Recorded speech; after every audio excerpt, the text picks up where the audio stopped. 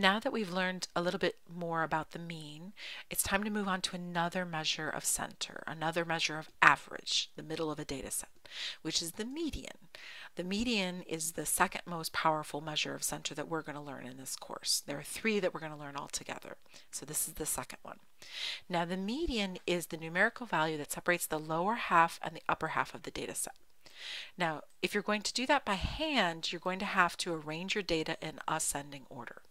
So let's look at the pet data again for this example. So that'll help clarify what's going on here. So we had 3 students that had no pets, and then many students that had 1 pet, many students that had 2 pets, and so on. So all in all, we had 32 students total. So that means that the median is the spot where half of the students are below and half of the students are above. So if it's 32 divided by 2 is 16. Let me count this out. There we go. These are 16. So there's 16 over here. So let me give them a color of some kind. I don't know. Let me color those cells yellow or something like that.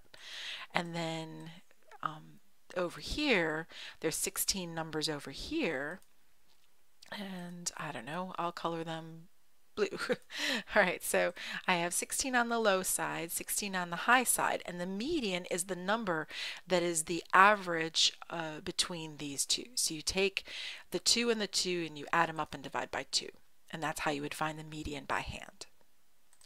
And the symbol for median is a big capital M. But I'm taking this blue 2 and this yellow 2 and I'm adding them up and I'm dividing by 2. Now, if it had been over here at, say, the 1 and the 2, then I would take 1 plus 2 and divide it by 2, and the median would have been 1.5, for example. Or over here, 2 and 3, added those two up, that would have been 2.5. But for this data set, the median ended up being halfway between 2 and 2, because that's how that particular classroom worked.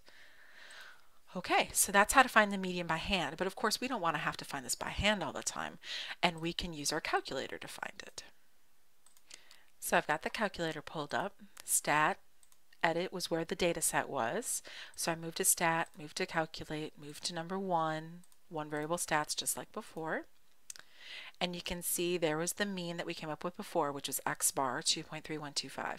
And then you see that little arrow there, that means that there's more stuff down below. So if you press the down arrow, you'll get to see it.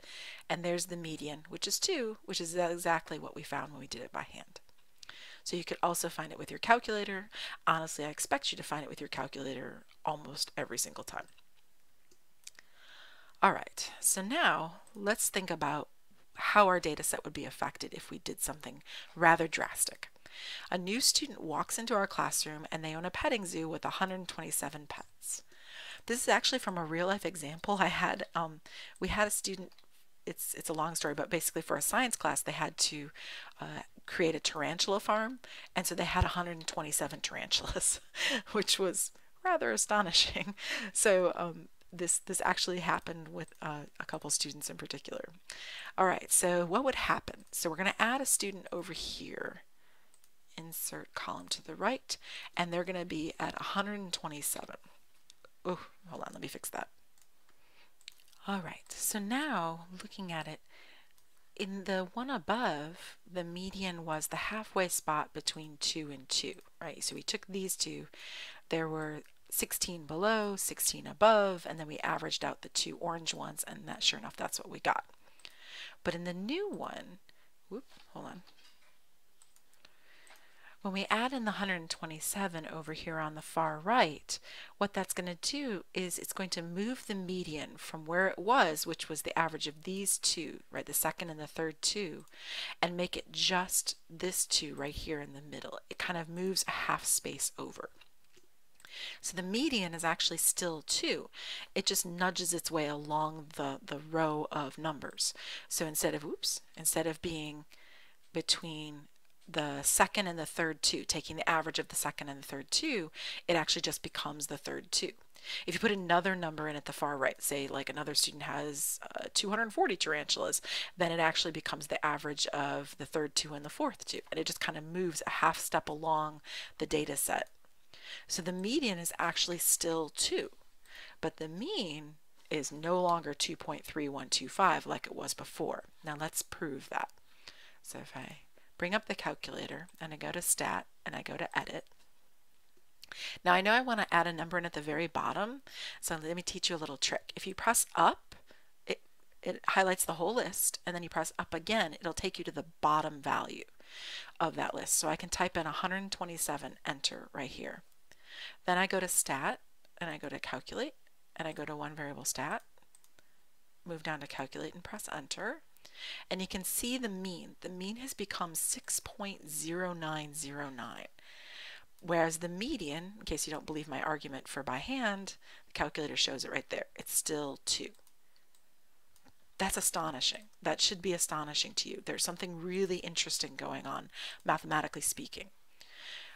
Quite profound, in fact. And that is that when we put in a very high value, or honestly it happens if you have a very low value, but that was not possible with this data set because this was ratio data, so there were no negatives possible. But if you have a very high value or very low value, called an extreme value, which is called an outlier, that's going to have a very great effect on the mean, but not the median. The median is resistant to that outlier. That's what we say, right? The median resists the pull of that outlier.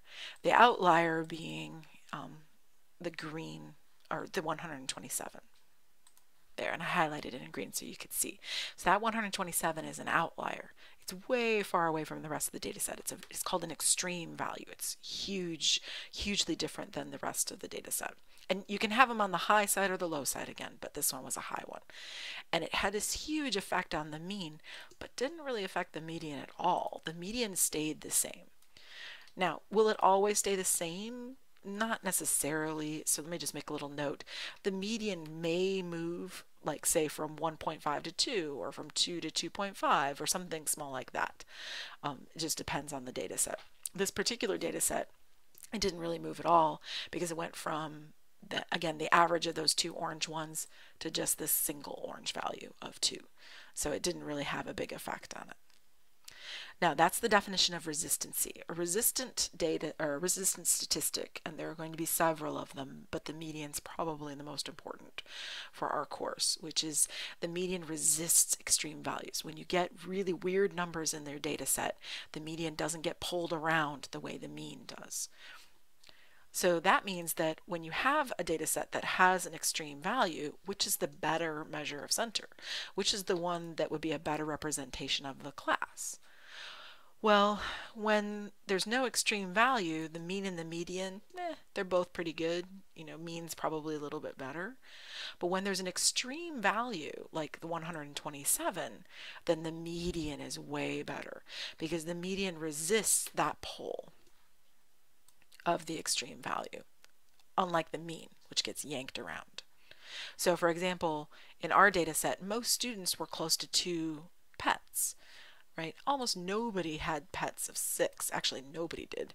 But there were a couple students that were up that high at the 5, 8, and 9 level. But 6 is a tremendously unuseful value for examining that data set because there were so few students that high. That did not measure center at all for us. There, I thought I'd add that in. It resists the extreme value of 127.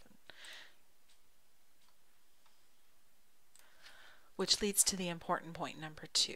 So point number 1 is that the mean is extremely sensitive to extreme values. So if you have outliers, the mean is going to get pulled all this way and that based on the outliers, but the median resists that pull. And that means that the median, sorry about the dogs barking, 1 second. There. When the data set are skewed, the median is the preferred measure of central tendency over the arithmetic mean, precisely because the median is resistant to those extreme values. And this idea leads us to a very, very important table, one I would highly recommend you put onto your note sheet for your first exams, which is how can you tell whether your data set is skewed, right, has a weird shape, or symmetric? What's a good way to determine that? And if it is skewed, what's the better measure of center? So if it's skewed left, that means you have extreme values on the low side. You have a tail kind of going off to the left to the low side. the way that's going to show up in your statistics is that your mean will be significantly less than your median.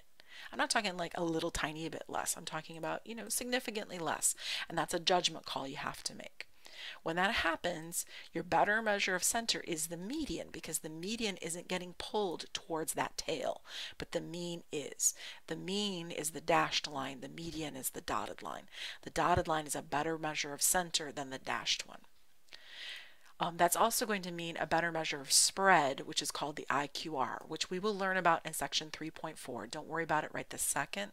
I just wanted this table to be complete so you could copy it down for your notes for your exam. Now let's skip over the middle and let's go to the high side. If it's skewed right, that means there's a big tail over here on the right. That means there are outliers or extreme values on the right. So for example, this is a picture perhaps of our tarantula data, our pet data. And there's one person way over here on the right who has a tarantula farm of 127 tarantulas.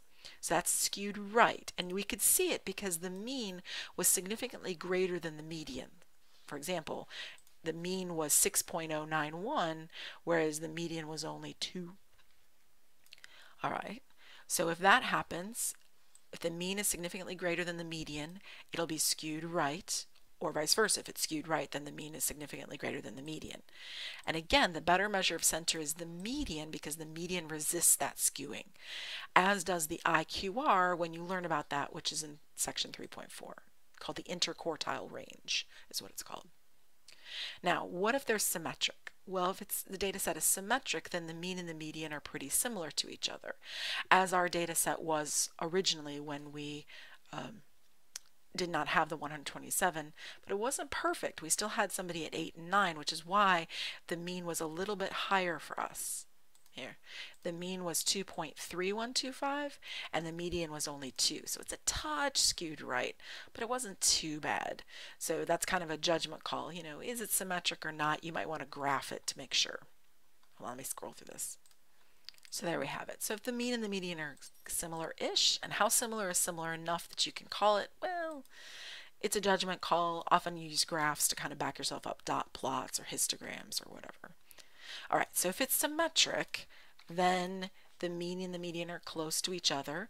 The mean would be the better measure of center. And of course, it's either x bar or it's mu, depending on what kind of data set you're talking about. If you're talking about a population, you use the Greek letter mu.